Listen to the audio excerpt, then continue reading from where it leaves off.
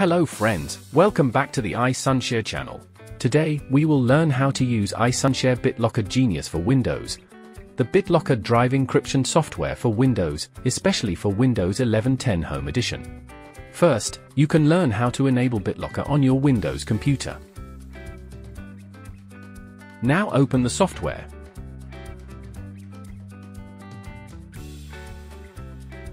All the volumes are shown here. Just select the drive to encrypt. Then right-click the drive and choose Turn on BitLocker.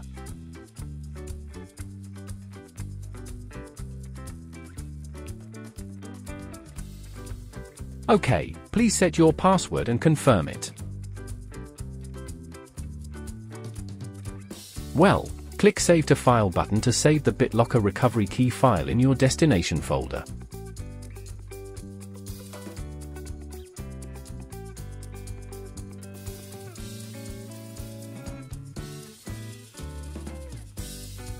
OK, make sure the Encrypt Use Disk Space option is checked.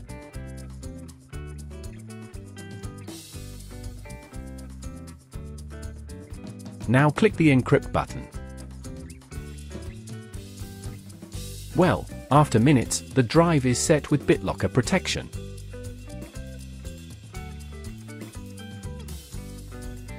Then you can lock the encrypted BitLocker drive on your computer. Just right-click the drive and choose the Lock Drive option. You can see a lock on the drive in no time. How can you unlock the BitLocker drive with this software? Let's go. Right-click the locked drive and choose Unlock Drive.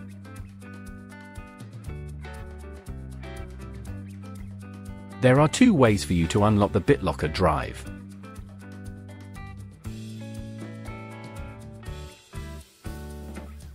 You can tick the Use Password option and then enter the correct password.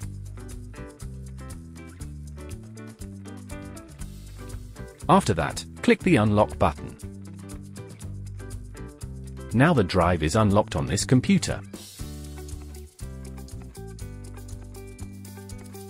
If you forgot the password, you can use Recovery Key.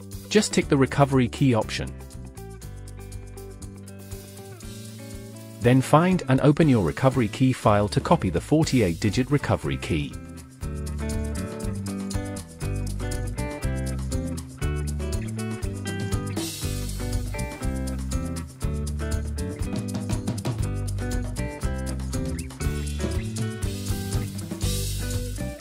Paste it into the software and then click the Unlock button. Soon, the drive is unlocked. To disable the BitLocker encryption on the drive, you can use the Turn off BitLocker function on the software. When the drive is unlocked, right-click the drive and then choose Turn off BitLocker. Immediately, the BitLocker encryption is disabled on the drive.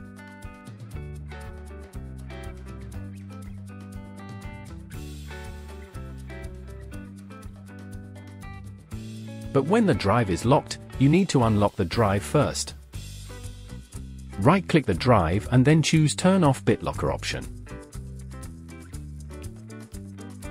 You can use password or recovery key to unlock the drive.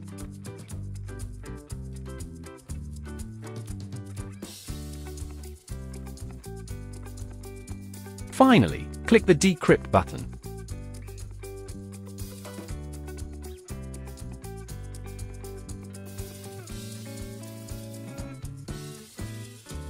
Minutes later, the drive is decrypted successfully. That's all for the video. I will see you in the next tutorial.